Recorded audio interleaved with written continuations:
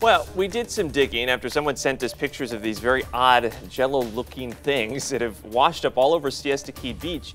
Turns out they are called sea pork. According to the Smithsonian, they're some of the most highly evolved marine invertebrates. Don't eat them.